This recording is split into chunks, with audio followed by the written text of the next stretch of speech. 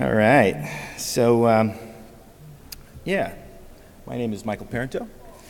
I'm an artist, designer, and software engineer. I wasn't always a software engineer. My background is, as Alex was saying, not in programming.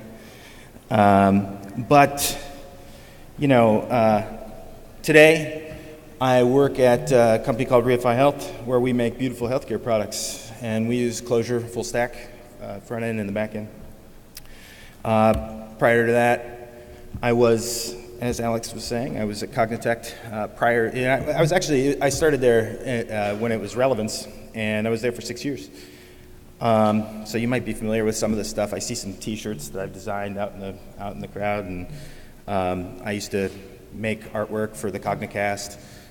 Various covers and things like that.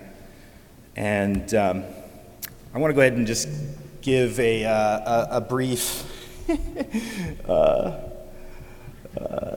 this is my disclaimer for this talk, because one, I wanted to put really, really small text that was probably unreadable, just to kind of clarify that I may get some things wrong. Some of this is really about me and my personal growth, working with the Clojure community for some time now. And also, it's just sort of what I've observed in the community and the community's growth over the years. And there may be some bird walks, and there may be some opinions in the early portion of the talk that are painful. But also, I promise it has a happy ending. I was originally introduced to Clojure and Relevance, actually, by Aaron Bedra back in 2010. So I've been working with Clojure for, or at least Clojure programmers for about the last 7 years. And when I first heard about Clojure, it was primarily like, to me, it just sounded like a bunch of buzzwords. Immutability, state, functional data. I didn't really know what any of this stuff meant and why it was important when I was introduced to Clojure or programming in general. I was just focused on and interested in making software for people, and interested in making it really useful and fun and easy to use.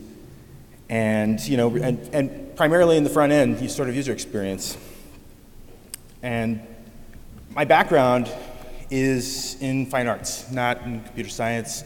I didn't go to design school. I went to school for art, and later got into making websites so that I could pay the bills. And I somewhere along the line discovered that I had a real interest in making tools. Things that helped people solve problems. It wasn't so much like, being that I come from fine arts, you'd think that it was fully like I was interested in just the aesthetics of things, but I found it really rewarding to actually work on things that helped people get things done. And my first product design process in doing any of this stuff was basically I would hang out in Photoshop and hand it off to a developer, and then the developer would go and make it real. And this was really unsatisfying to me, because I felt like whatever it was that I designed never turned out the way I intended, and I didn't have the context on why. And you're right, it led to sort of a disdain for developers, led to real misunderstanding and poor communication. So I decided that I wanted to learn how to code. And that to me just meant basic HTML and CSS, and ultimately what I wanted to do was, I wanted to make real stuff. I wasn't happy with essentially working in Photoshop and then the process stopping there for me. I wanted to actually be able to touch it and move it around and see it come to life. And I also wanted to be more integrated on the team. I wanted to understand why things were changing along the way, whether it was due to constraints or decisions, and I wanted to be a part of the conversation and be a team member. You know, I wanted better communication. I wanted better collaboration. And after learning how to write HTML and CSS to a point where I was able to, you know, hand off HTML and CSS to developers, it got better, but I was still handing HTML and CSS off to developers. So, you know, they make it dynamic and ready for production, and you know, but there were still issues and things were still changing, and I didn't understand why. But, you know, I at the time was working at Relevance, and basically we were writing Rails apps to talk to Clojure services back in 2010. You know, there wasn't, I mean, there was like some server-oriented side, like templating and like Hiccup and things like that, but it wasn't, you know, like primarily what we were doing to like build web applications was writing Rails apps. And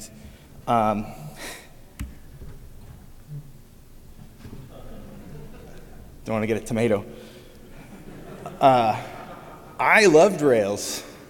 Rails was like, I don't know, like I was familiar with HTML and CSS, and like ERB like seemed to make sense, and I was having like, you know, doing a lot of pair programming and learning more about modeling data and learning more about, you know, just the difference between the server and the browser, and it was like super exciting. I felt like really productive. And I was like really a part of the team now. You know, like we were sharing code. I was in the code base, you know, working in the same stuff that everybody else was, and so it felt like I was, you know, equal first-class citizen in the, you know, in the team. And you know, and the Ruby community had all sorts of like tools that made sense to me, that like actually like felt like even the stuff that I was paying attention to had superpowers like Sass and even like templating languages like Haml. I felt like were really super lovely.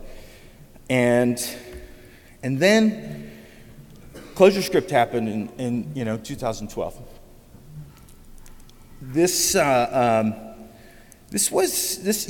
was like, I remember actually hanging out in the conference room at the Relevance office.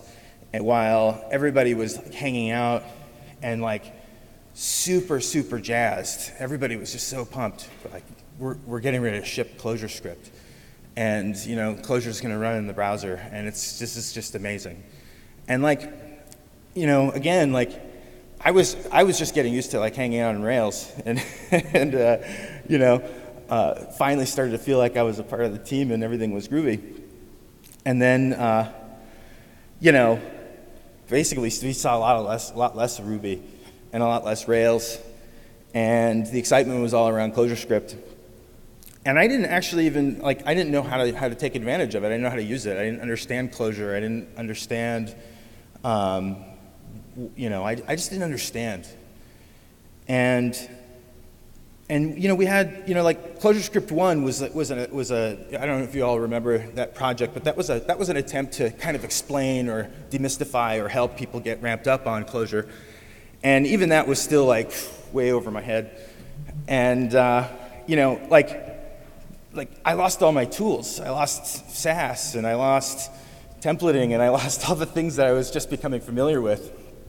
And it was like, these were kind of painful times for me as a designer at the, you know, who had just kind of, you know, gotten ramped up with the team. You know, one of the things that I liked about, you know, Rails was, you know, like the asset pipeline and just like how things just kind of worked. And yeah, like Hiccup seemed kind of like Haml, like it was really nice and like, you know, somewhat minimal. But like, man, like, I think, you know, it's like Sean was just talking about Parenteau, and it's like all those trailing parentheses and braces, and I just like,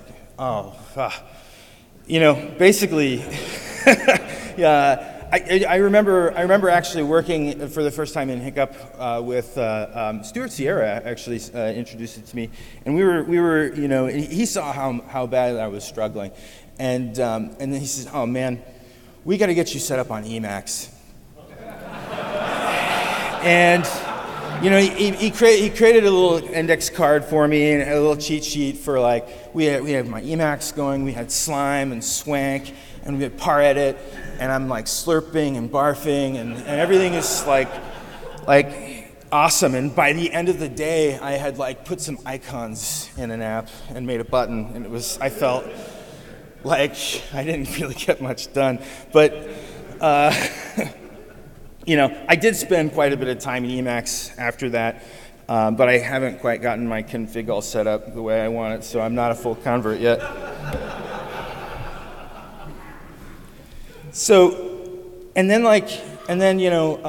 And then Pedestal app happened a little later, not too far after Clojure script 1. And Pedestal app was actually like this like super, super exciting thing. It was almost as exciting as Clojure script itself, it felt like in some ways, at least from my perspective looking in. It was just this like, wow, this is like, just look at it in the browser, like what we can do in the browser with Clojure is super, super exciting. And I saw the demo, and I remember thinking, this is really neat. And and I remember actually hearing, and this is a better way to work. And I'm like, cool. I was like, so,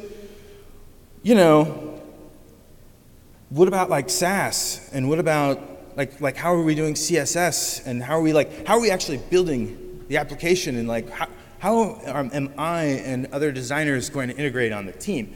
It was like, I don't know, we just use CSS. And I just remember feeling like, no, this isn't a better way to work. Not for me. In retrospect, it probably was, and it was just foreign to me. And I understand that we all have constraints that we're dealing with and different concerns. Everybody's, kind of like, solving problems at some prioritized fashion. And that's, that's fair. But I'm on the team, and this is like from where I was sitting. It did not feel more advanced. It felt like kind of like a big step back.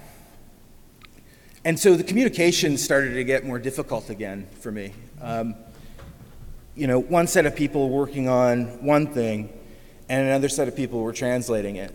I went back to writing, basic HTML and CSS because that's where I was comfortable and productive, so that I could deliver things to my teammates, and then they would take these things and translate them, just like back in the old days, only a couple years prior. And when that happens, there's like drift, and there's bias and inconsistency. Things just they change. Like you take a piece of information and you hand it off to someone else, and then they parse that information, and then they and there's an interpreter, and then they hand it off to someone else, and it kind of goes down the cycle. It's kind of like over the wall telephone. And then after Pedestal app, really actually React came and kind of killed Pedestal app, it seemed like. There were, now it was like, hey, Facebook has this, great engineering support team that's all the resources in the world to, design and ship a virtual DOM, and then we ended up with things like Ohm and Quiescent and Reagent and all sorts of wrappers for React, and that became the thing.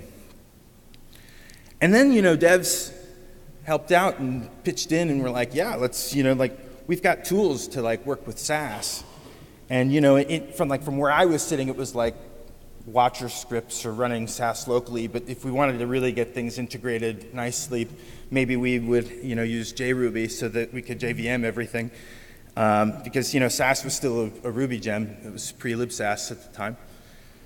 And it all just felt sort of wonky still to me. But hey, at least designers were able to write in a language that we felt comfortable with, and we had some productivity instead of just using plain old CSS again.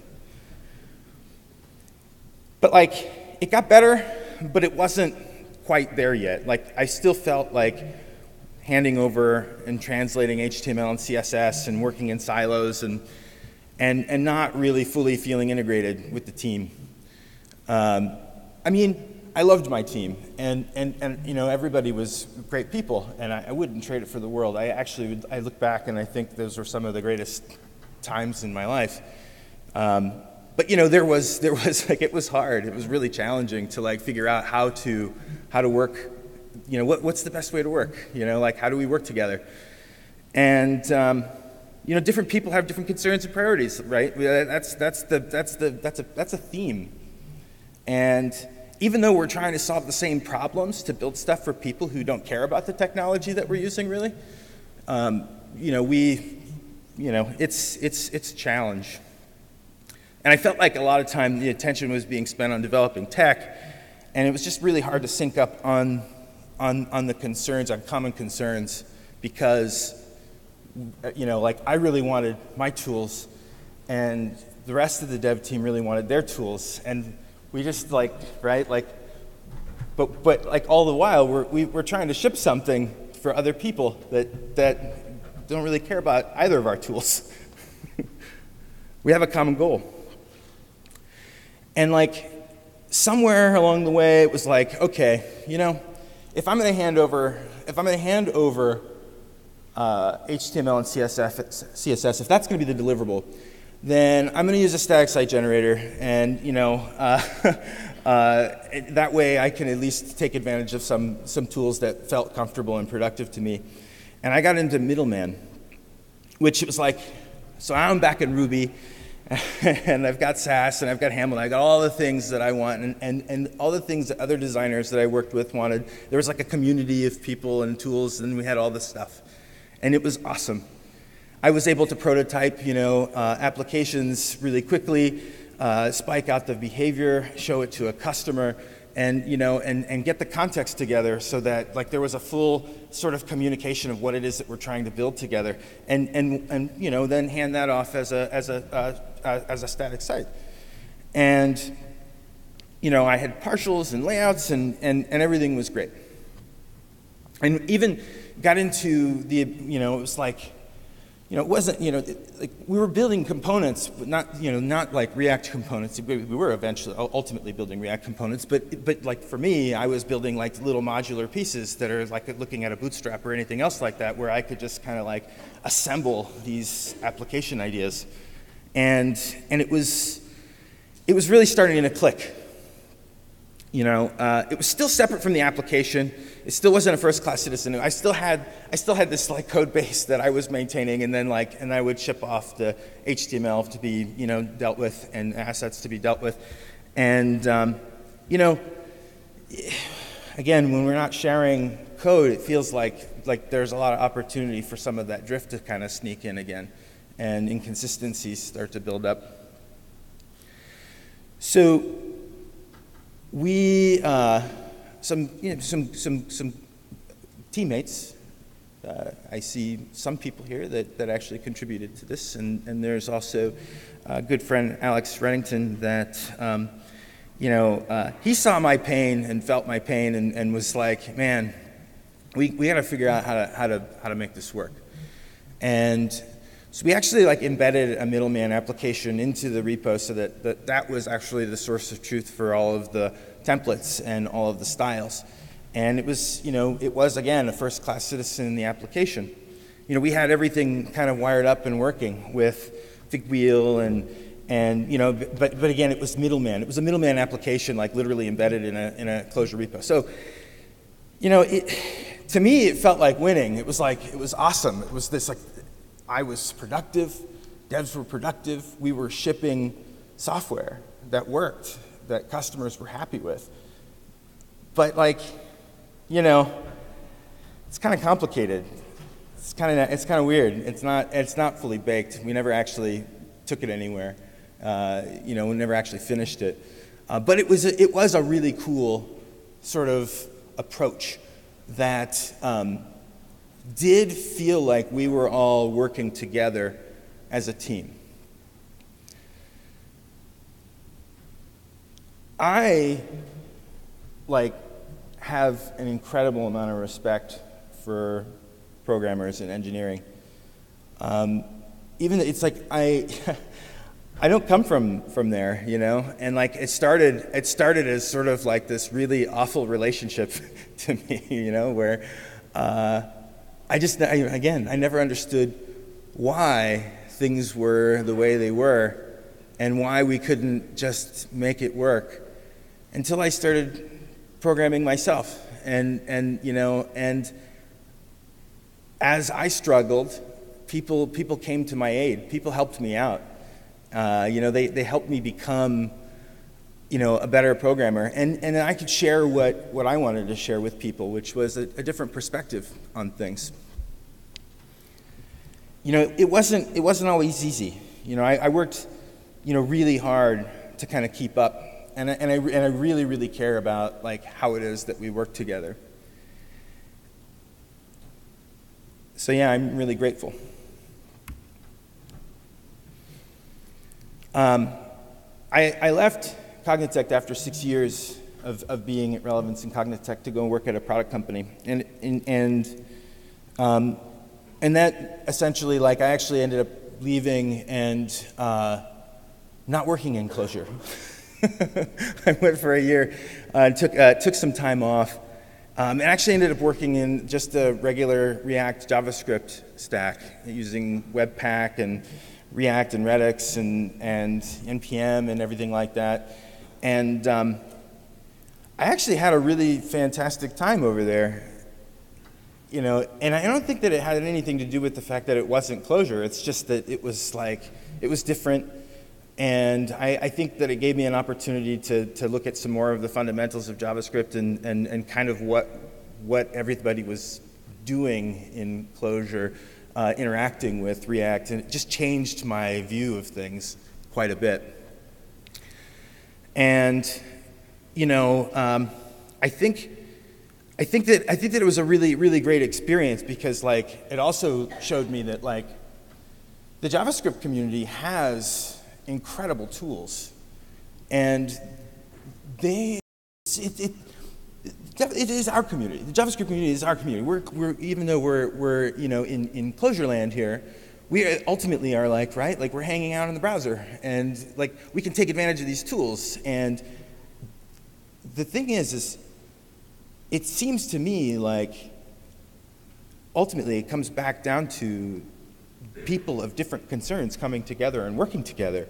And there's just a lot of like really fantastic design tools in the JavaScript space.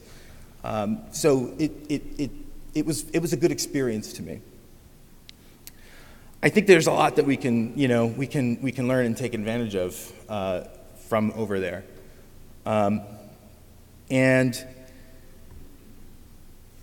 this is where I think it was about me, maybe, and not necessarily the devs or the Clojure community. I think that like maybe in a lot of ways, when I look back at some of my frustrations and difficult times, it was actually more about my just not understanding, and like not you know, learning's hard, and when you don't have the context for, you know, why it is that people are making the decisions that they're making, it's easy to jump to some assumptions and start to feel like maybe the wrong things are being focused on, or maybe you feel like you're being left out.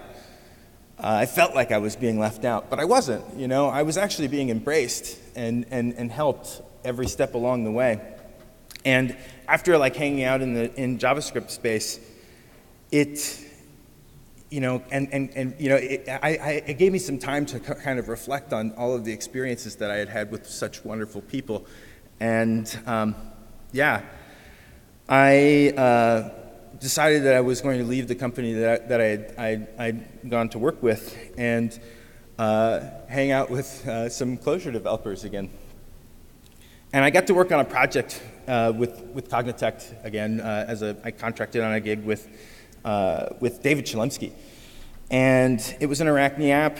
And so, you know, we were working the same code base together. I would design wireframes to communicate design intent, just like, you know, any other thing. And you'd do Photoshop design or whatever I needed to do in order to figure out what we were building. And then I would go and build the front end. And we started thinking about this middleman approach because we were so productive. And then I decided to ditch it in favor of just writing rum components in Hiccup. And as we did this, it was like really cool because I felt productive. I was hanging out and making static Hiccup and able to sort of stand up the prototypes just like I was working in Middleman or Ruby or anything else like that. But as soon as we started to integrate the behavior, we realized, okay, now things are getting kind of complicated again. I have this like nice clean structure that represents what it is that we're looking at in the browser, and as soon as that started to get detangled, then there's all this other additional logic that gets put in, and it's like I didn't have the context on what it is that we're making anymore. It's like I couldn't. It felt I was scared to touch it with it, because it's going to break, and I won't understand why. And that's okay, but we're trying to stay productive together. So actually, David, had looked at what we were doing, and he was like, yeah, he's like, I really like looking at this like nice, clean, markup that you put together. And it is. It's like when we look at this like integration of the two, it starts to get really, really messy. So Luc Vanderhart created a library called Heat. It's a Hiccup and live adapter transforms. And so essentially what we're doing is, we ended up going back to the old way of working with the way that we were with HTML and static generated sites, but with Hiccup data structures. And I could write these nice little templates that were just very easy to read, and they were static, but they represented all of the different states that the application could be composed of, and little tiny components, little functions. And then you could go and grab them and apply transforms to them and make them into a real application. But all of the logic is sitting in one space, and it communicates that really clearly. And then all of the structure for the templating is in another space. There's more code, but it's like the separation adds some real interesting clarity to the project. And we found that to be a really great way to work because at the end of the day, we created a convention that we have a handshake on in terms of what it is that we're going to apply these transforms on in terms of selectors. And I didn't worry about whether or not I was going to break the app anymore because I wouldn't touch those IDs, and I would style everything on classes, and everything just kind of worked. And we were really, really productive. It was great. I think that that's like an example of like design and development working closely together to make something great, to make something better. Is like when we figure out how it is that we want to work with one another, and we take the time to communicate and figure out where the parts are, the friction is, and then address it. We had done it many other ways. Whether or not we actually reach an ultimate solution is not really the point. It's just that we're, at the end of the day, again, shipping stuff for people who don't care about the tech that we're using. So, if we can have a really great experience doing it and actually deliver, then awesome. And in this case of like actually sharing code together, it's not like there's this like translation that's taking place. We're in the same space, having a conversation with one another, which I feel like leads to just a better work experience, leads to a better product, and it's just that's a better way of working. Not, I think, in retrospect, when originally when I was thinking about Clojure Script 1, it was a better way of working, but who was it better for? It was a better way for that person. It wasn't better for me, and if we weren't able to work together, then it's not better for our customer. Because again, they don't care about our tech. They just want it to work. And I feel like, in this case, this is a great example of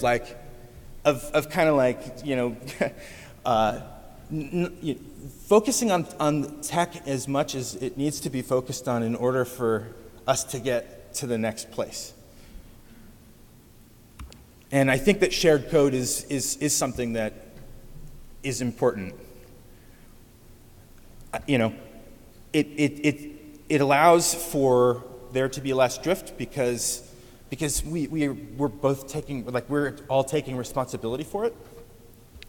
And it also, you know, I like paired programming. I like working with people and having a different sort of set of skills and having someone else with a different set of skills and us like hanging out and learning from each other. I feel like that's, you know, it's an opportunity for everybody to grow. So today I work at Reify Health, like I said, and we design and develop in Clojure. And we have a design system that, you know, that the product shares assets to build products. It's actually in the app. It's all in Clojure. We use Hiccup. We have multiple apps. We're doing stuff with mobile, and we're, you know, we have all these different environments, but it's all in one space, and it's actually really, really cool. The team is super amazing. We work together. We share knowledge. It's like the next thing, you know, like it's like kind of like going from, you know, it's also a bunch of people that I worked with at Cognitect and Relevance, so it's you know, that too has been really interesting. But it's kind of like, it's everything that I've always wanted, is to actually be able to collaborate with other people on making something real. We use Reframe, Ohm, Next, and Hiccup and SAS, and we've got libSAS now, so everything's really fast. We don't have like all of the perfect workflows, right? Like there were things that like when I looked at Middleman, and I worked in Middleman to like generate a static site, it had these like, it was like really focused and did these set of things well. And it allowed for me to be able to put together things in a way that it just felt smarter, easier, so that I could deliver things to other people. And again, that sort of supported this other workflow that didn't feel quite right. And now, working in Clojure, like I feel like I don't think I could have accomplished what we're accomplishing today 7 years ago. Or, I mean, well, obviously I couldn't have because ClojureScript hadn't been invented yet. But like still, it's like looking back, like there's, yes, a part of it was me, but another part of it was the community has like grown in a major, major way. Like we have tools today that we did not have then, and it is so much better. So I'm writing this design system at Reify and putting together all of the design components and like bits and pieces, like, you know, what icons are in the app or what colors are in the app, and these things are, you know, sitting in you know, color variables in SAS files, or they're in SVG. And you know, I got tired of using the web inspector and then trying to figure out what file it was at so that I could then go to the you know, the color variable, and then just this like feedback loop that was like kind of crazy workflow. And I was like, so I need to push this you know, style guide forward so that we can expose these things, and they're always running when the app is running in development. And so I like wrote it all by hand in like a, you know, in a file, and it was a lot of work. And one of the teammates, Tom Kidd, he looks at it and he was like, whoa. He's like, that's crazy work. So he created SourceMunch. And SourceMunch basically was using Lumo. It's an open source library that Reify put together. It's, you know, I'll make sure the community gets to get some of these links or whatnot from things that I've mentioned. But short story is that it goes and reads files and grabs the data from those files and then, you know, can do stuff with it. So like we're essentially taking the data from the SAS file and the variables and then like generating all of the things that needed to be generated to create these swatches in the browser. And the same thing with, you know, parsing the SVG. It has all the icon data and everything like that. And so now the template's like really small instead of like this giant Hiccup file. and it doesn't have to be like manually edited in order to keep it up to date. So that's really cool. And again, that's a great example, I feel like, of a great collaboration between, you know, design and development. So in a lot of ways, when I first started, I didn't understand Clojure. I didn't like Clojure. I liked Clojure programmers, and I really wanted to work with everyone really badly. I felt clumsy and sometimes stupid when working with Clojure. It felt like the tools weren't made for people like me. And over the time, this was a reoccurring theme, but great people helped to make great improvements and actually helped to work with me so that I could see that it wasn't just me or you. It was like a thing that we share. And, today I can say that Clojure is as good a stack as I've ever worked in. From my perspective, it's awesome, and it's getting better all the time. I don't miss Rails, or working in Webpack. I don't miss Haml. Hiccup's been fun. I've got some parentheses management down now. Even with my unfinished Emacs config. I don't miss Emacs.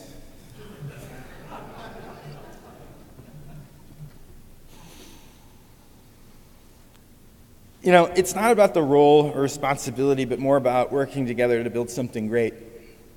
We share code, and we focus on the intent of what we're building, and we focus on how something works, or how it feels. The tech is important, and it will always need innovation and improvement, but I know that's, you hear it all the time, that software is about people. And they don't care about the tech that we're using. It's really, really awesome to today be working in Clojure with Clojure developers in all of the files and with all the tools, and to be shipping value to people. We are making software for people who are actually using it. And I get to talk to them through user interviews and ask them about problems that they have with their business. And they, tell me about their problems. And we design features. And we ship those features. And it's like, they're stoked. They're thrilled that we get to pay attention to things that are going to affect their lives and make them better. And we're making beautiful software. It's not just stuff that works. It works is the base level.